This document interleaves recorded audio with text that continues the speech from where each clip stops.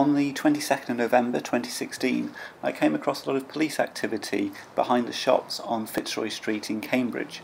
There were a lot of police vehicles on New Square, and the road was closed at the junction between New Square and Fair Street.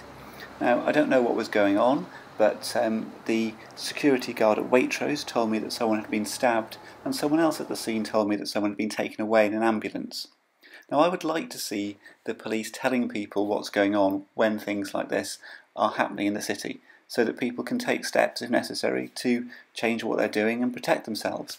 I'd like to have known if there was a danger to the public, and I think the police should have reported what was going on.